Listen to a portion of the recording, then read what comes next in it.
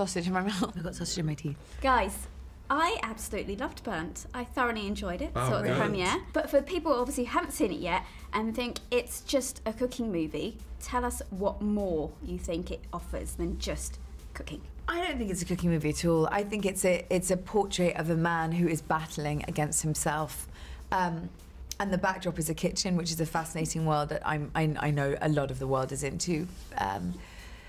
But it's about relationships and struggles and resistance and it's a real kind of moral tale. You know, it's a redemption story, I would say. Well, Bradley, you very much fought to get Sienna in this part, because you obviously worked with her on American Sniper. What is it about her that you thought she is so perfect for this role? Well, I didn't fight anybody except her to do it. It was well received, the idea.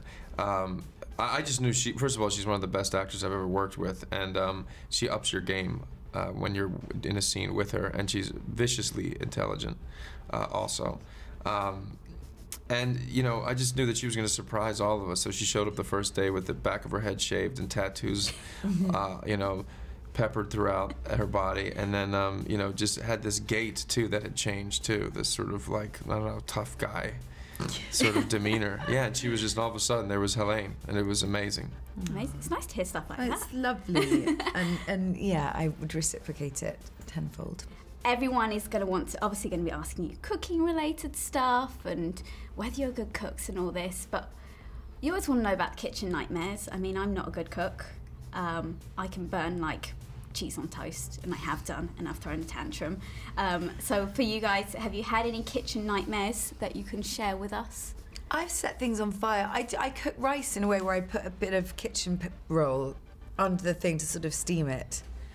And there have been times when I've absentmindedly done that and it's set fire, and then there's fires going on. How about you, Bradley? I've microwaved popcorn one time, and I pushed 55 minutes instead of 5 minutes, and the whole thing, the plate underneath cracked and blew up. There's nothing like the smell of burning popcorn. You can't get rid of that For weeks. days. Yeah. I was 12 years old.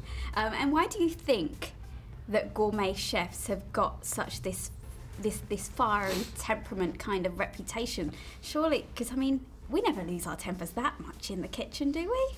But have you ever cooked for 70 people? No, I haven't. I barely cook for myself. Right. Yeah. Imagine. The pressure's immense. It's really, really hot.